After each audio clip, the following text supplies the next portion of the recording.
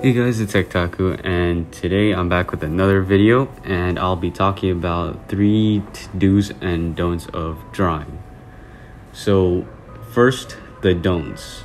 Number 1 is don't blindly copy the drawing, or you won't learn how to draw without tracing.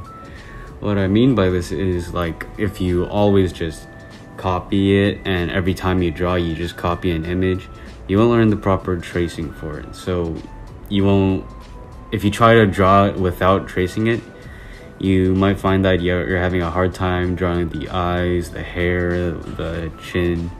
Your placement's all over the place, the proportion's not right, and you don't want that, so that's why you don't want to blindly copy it.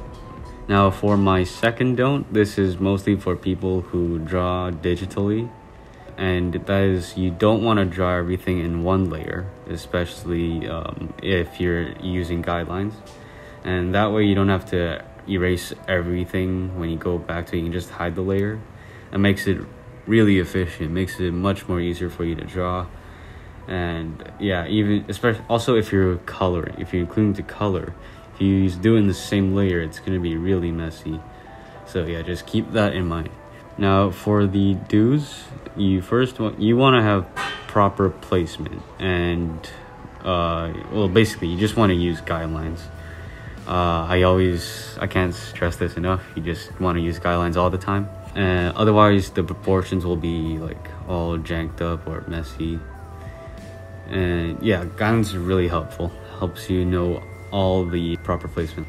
Now for my second do, you want to try to be original, whether it's like drawing your own OC or using a reference image.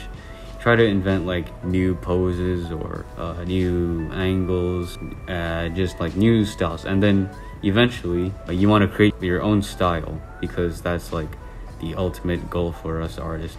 And so that is my don'ts and do's for drawing.